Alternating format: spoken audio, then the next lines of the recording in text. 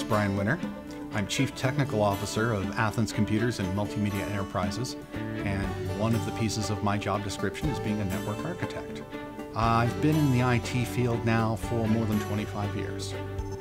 For doing the job that I do, you need to have a background in mathematics and science, but believe it or not, industrial arts as well. We have to understand how things are built to be able to work with them. The majority of IT people have some formalized education, but much of it is actually learned in the field. And it almost works like an apprenticeship. You'll work with other IT people and see how they develop the networks, but you'll continue your education on the side constantly, because with the technology changing all the time, you have to keep up with the most modern developments. So even though I haven't been in a school in more than 20 years, I still go to conferences on occasion, and at the same time, I'm always reading the latest tech articles so I know what's coming down the pipe, what I'm going to see tomorrow. So I can't focus too much on what used to happen.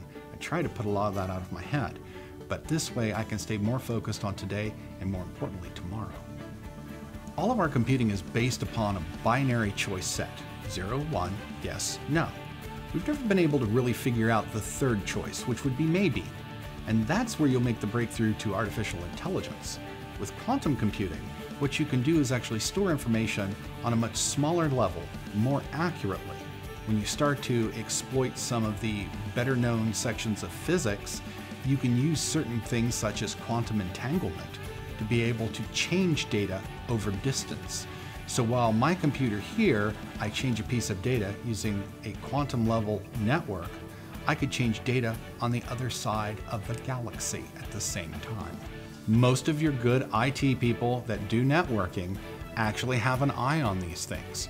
We're dealing with fiber optics, lasers, virtualized systems, building computers in the computer itself so that it exists on nothing more than the chip level that doesn't exist in reality. Keep learning constantly. If you don't know, say you don't know and ask.